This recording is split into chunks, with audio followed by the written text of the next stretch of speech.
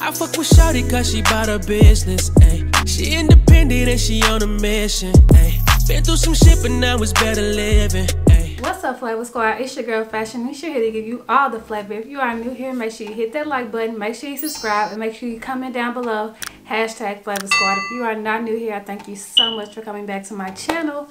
And today, y'all, we're gonna do a no-sew DIY. And we're doing a no-sew DIY because my machine is down. It's sick, girl. We gotta get her fixed. So we're gonna do a no-sew DIY, and we're gonna make this super cute top right here. And I'm gonna show you guys the inspiration right here so that you can know like what we're going for and you know where this came from. So yeah, if you're interested in seeing how I made this top and how you can also make this top for little to no money, just keep on watching. Okay, y'all, so this scarf was thrifted from the Goodwill store, and I actually showed this scarf on my story one day, so if you missed it, make sure you follow me.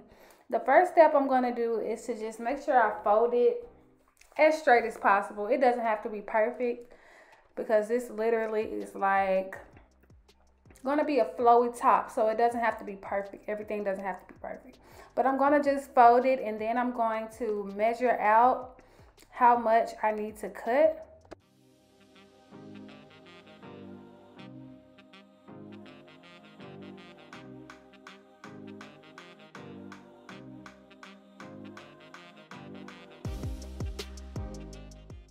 So the first measurement you'll need to take is your boob width.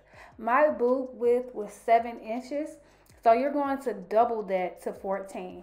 So you want each side of the top to be 14 inches each so that you can have enough coverage. You actually can add a little more than your measurement doubled if you want. The more coverage, the better, and it only flows more. So if you want to add more, go right ahead.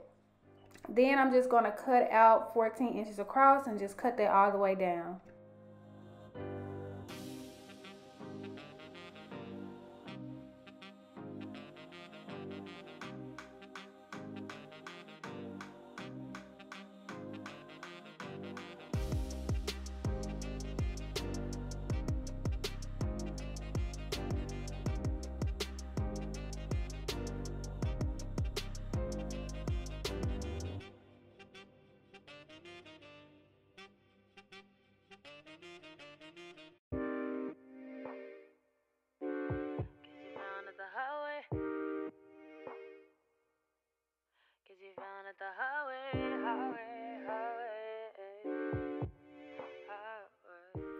The next measurement you want to take is your waist measurement. And with this measurement, you can add as much as you like. I think I added maybe, let's see, I added 7 more inches than my actual waist length. So I did 30 plus 7. You can add more if you want your string to hang longer. After finding that measurement, I just went to the scrap fabric that I had left and measured out 37 inches. Since that's the length that I wanted my waist tie to be. If you want it longer, you can make it longer. I actually wish I made mine longer, but I didn't. And I think I just made it about 4 inches wide. You can also make it as wide as you like. That doesn't really matter because it's going to bunch up anyway. But I think I made it 4 inches wide and 37 inches long.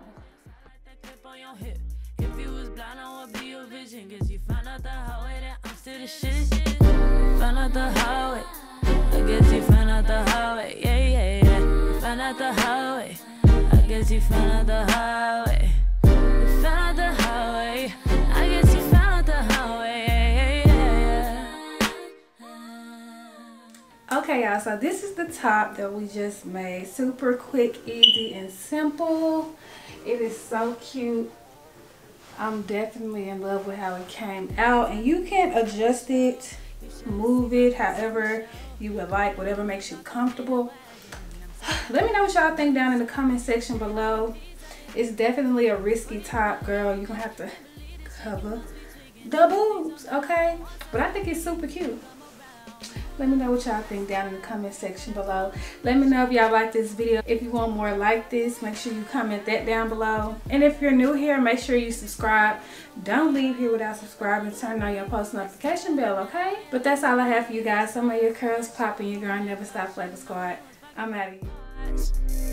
Yeah. Should've known you was fucking with a boss.